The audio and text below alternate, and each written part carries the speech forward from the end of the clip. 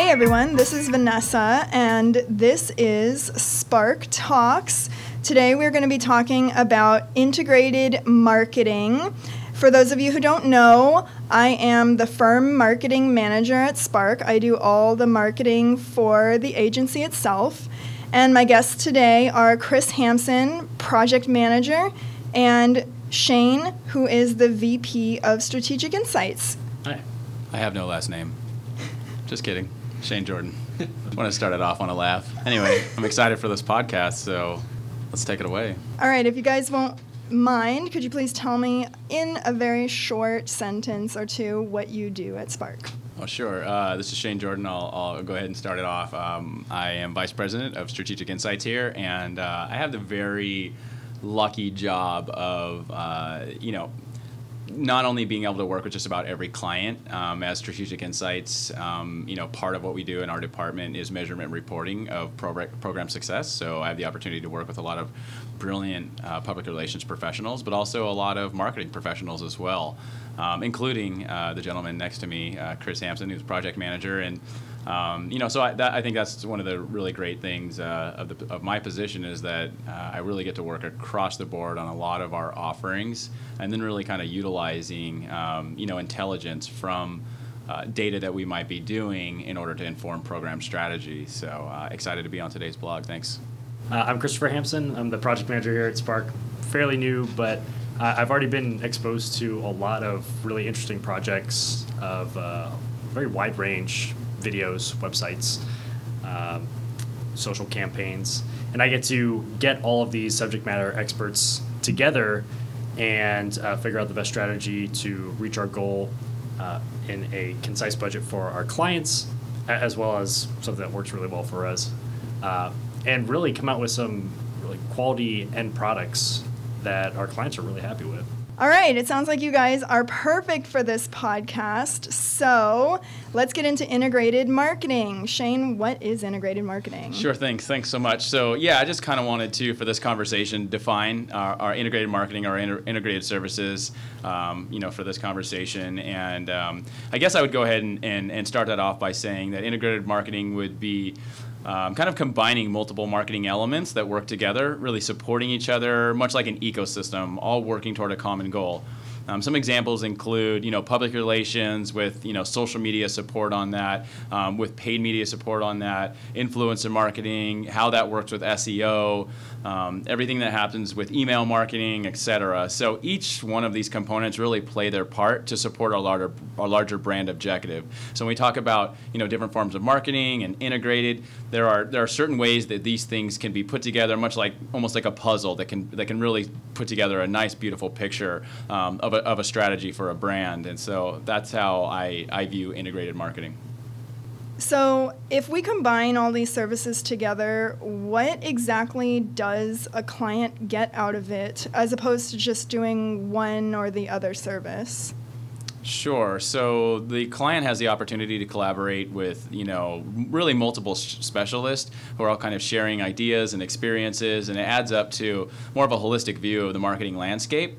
So it really allows the clients to benefit from, a host of specialized services under one umbrella, which really, saves a lot of time, increases the intelligence of the work, and really allows, for more cost-effective activity to be happening. I really like to look at it as kind of like a one-stop shop, or kind of like a mosaic of where the best and the brightest pieces come together, create a beautiful, well-orchestrated kind of symphony of strategy for the client that can be executed on. So I'm thinking a specific example might be if you have traditional PR in which you launch a product and you write a press release about that, you get it out in the media, but you also put it on social, or you have an ad campaign. What else could you add to that? Right, sure. Actually, I would just offer to back up a little bit and say that we would start with the client goal or objective. And let's say that their objective is to, I'll just take it to the simplest form, like it's some form of customer acquisition. Let's say they need a certain number of downloads of their mobile app, or they want certain orders, from their website, from their e-commerce platform, platform on their website. So we would kind of look at, what are all the things that would take in order to really drive the awareness and the engagement and all the things that it takes in order to have a really great comprehensive kind of media plan and strategy that could really support that common goal, right? So we'd want to drive that awareness, and PR is a fantastic, cost-effective way to do that. So, we have fantastic teams that specialize in different categories, be it, let's say, like Bluetooth or IoT or, investment. It could be really fintech. It could be anything, right? Consumer products, like all of this stuff. And so, what they specialize in those certain things, and so they know the right media to go after, and they'll look to get articles placed in the best publication that can kind of drive that awareness.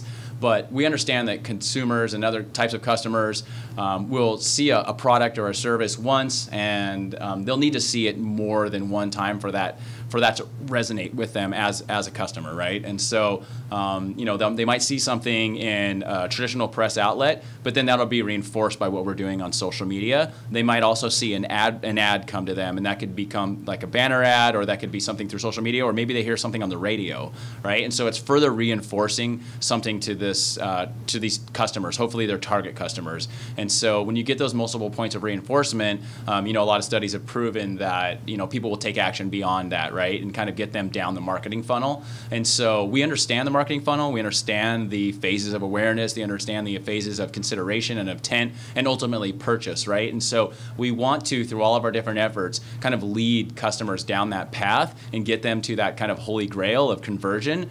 But it doesn't even really stop there, because you want to turn those customers into positive brand advocates, right? And have them kind of promote indirectly for the product or service as well through their, hopefully their successful or their enjoyable experience with that.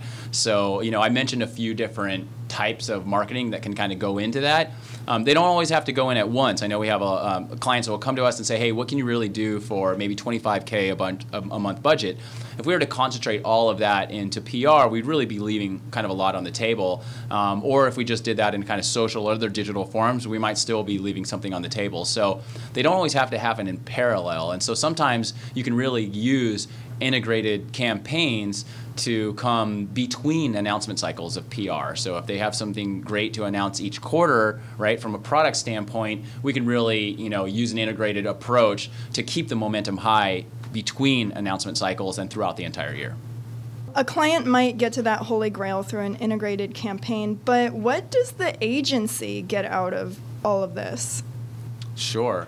The agency is able to offer all of these, and I kind of mentioned being able to have an offering that is kind of that one-stop shop, kind of that umbrella offering that really allows the client to come in, have that collective intelligence, those collective kind of communications all happening in one space on one team. So the client doesn't have to go to multiple sources and kind of string things together and cobble things together in order to kind of paint that larger picture. We can do that from our agency, and like I said, we have great people that really understand kind of what each of their services or offerings does and where it fits within the client's funnel, if you will, and then how we can all work together as one team, really, under one roof that can help kind of, just have effective communications, effective strategy, and really be able to kind of capitalize on all of those things that are happening in concert together. Yeah, the one-stop shop, it's having everybody under one roof just eliminates so much static, not being co-located. Being able to have everybody in the same room and actually look at the same pieces and be able to point to it and fully understand what it is that the client needs to be taken all the way to fruition, it's essential if you're trying to do a big campaign, even a small campaign, right, where you're going across multiple channels. Yeah, this brings me to my question to you, Chris. So, Shane, I know that you speak to clients, you're very client-facing. Chris, you work with the teams internally a lot, and I wanted to know what it's like to work with an integrated team where everyone has a different specialization, and you're kind of that overall view bringing everybody together. Yeah, I probably take too nerdy of a perspective when I'm looking at how our services work together. Nerdy's cool, man. Nerdy is really cool. Anybody listening to this podcast, just know that. So we have true experts in a lot of different creative fields, and social and creative, narrative, and a lot of times they run together or they mesh really well. Just like Shane was saying, if you're trying to achieve a goal, they really do need to work in tandem with one another. I kind of look at it as like Voltron. Like, you could have 5 robot lions, but when they come together, make Voltron, that's something special. And that's what we do when we really analyze what the client's needs are, say through a narrative. We figure out what direction they really should be heading. And a lot of times it's not solved with just a website or just a video. A video on its own really doesn't do anything without the right marketing behind it. So having a good social campaign along with it really propels the client to the right space that they need to be and gets the attention that they need. I just wanted to pause real quick and just recognize that I've been doing, for the most part, integrated marketing for the last, 12 plus years, right? And I think this is the first time I've ever heard anybody reference Voltron, and I think it is probably the greatest reference that I've heard in all my years to date. So I tip my hat to you, Mr. Hampson, on coming up with a fantastic analogy for integrated marketing. I'll agree. You can look Voltron, forward so to that's many amazing, more. that's awesome. I was going to follow that up, and now I kind of don't feel adequate.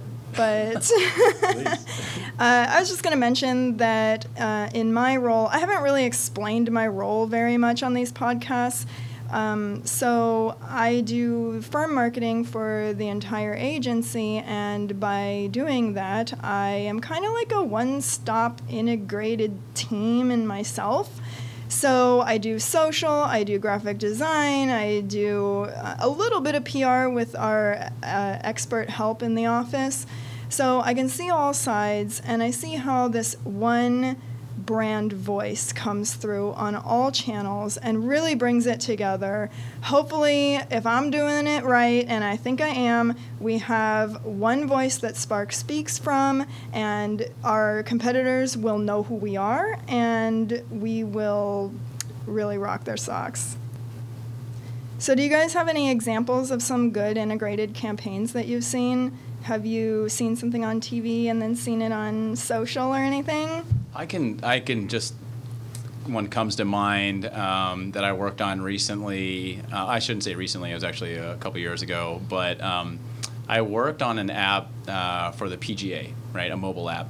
And basically what it did was it mapped all of the golf courses basically in the world. And so it would analyze, you would kind of enter in all your information about how you played a course or whatever, and then it would analyze all of that and put that into the system and kind of give you almost like kind of caddy tips, if you will, in your pocket while you're golfing to kind of improve your swing and tell you kind of what's going on each course and things like that.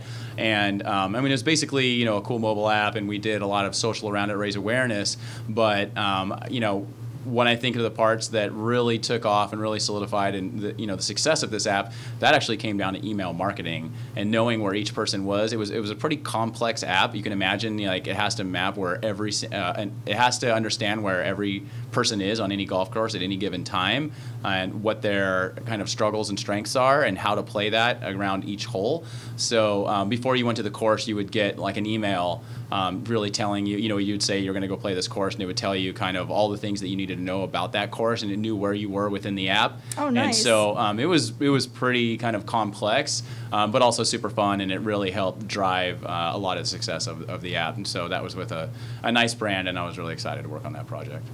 Chris, have you had a favorite project you've worked on so far? Yeah, we've worked with the clients that we started out with a narrative process for them and figured out a direction that they need to go while they're breaking into the U.S. market.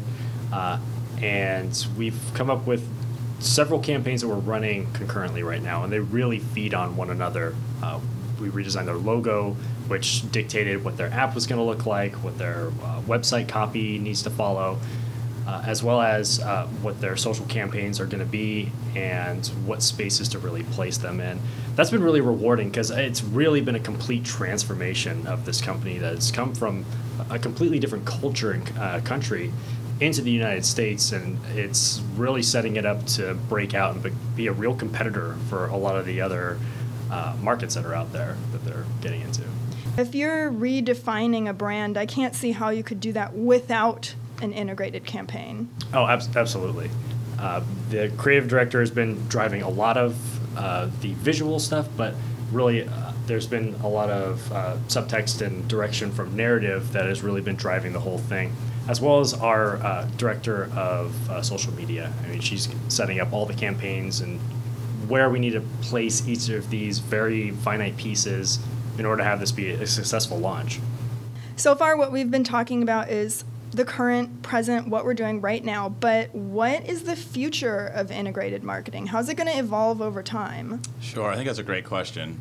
Right now, I think that it's getting more efficient by, certainly by a lot of different tools that we're able to use, particularly on that kind of the measurement front and the analysis front, but then also a lot of business intelligence tools that are being incorporated as well. So really be able to understand, kind of attribution and where things are happening and where we're seeing pick up from, or where things need to be optimized.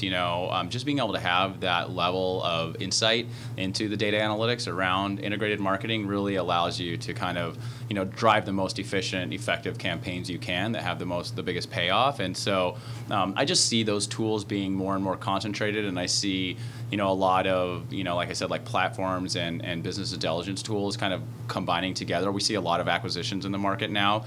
So some tools are trying to be everything for everybody. Sometimes things get lost in that a bit, but I still think that we're advancing at a pretty good pace. So I would say that the future of integrated marketing really would be more concentrated tools, kind of like we try to concentrate the intelligence under one roof.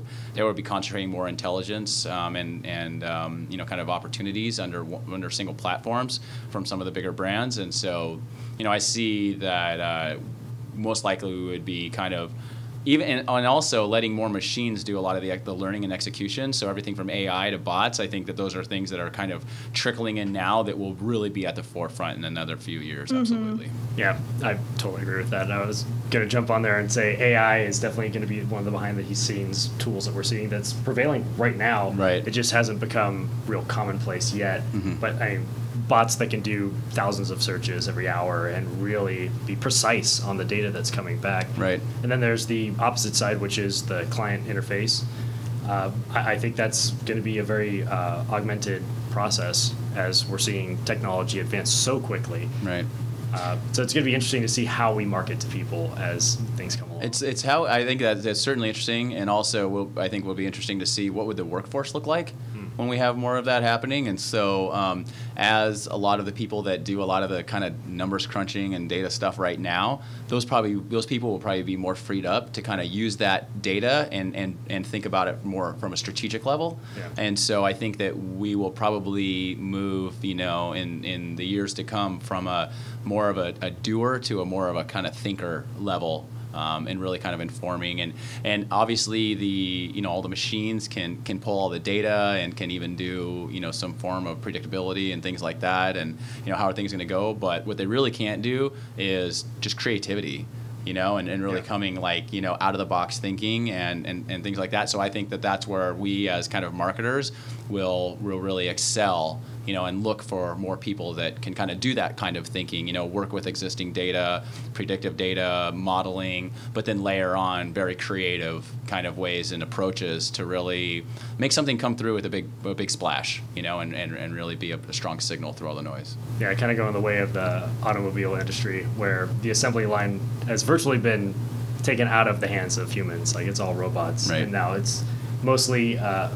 Right. So how do you stand out, right? Programming and creative, absolutely, and marketing. Right. And it's creative marketing campaigns, and so I think that intelligent. Exactly. We've got a lot of data. We've got a lot of things to work with, but I think where it really shines is when you marry the strategic with the creative, and that's where I've seen some of the best campaigns come to life.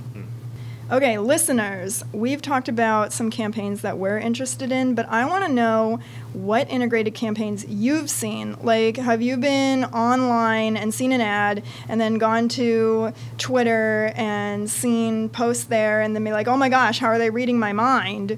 I want to know about those campaigns. I also want to know if you have more insight on what the future of integrated marketing looks like. And the way that you can get a hold of us is to tweet us at SparkPR, and we will talk about your comments on the next podcast. So let me know. Hit me up. All right. Thanks, Shane and Chris. Thanks very much.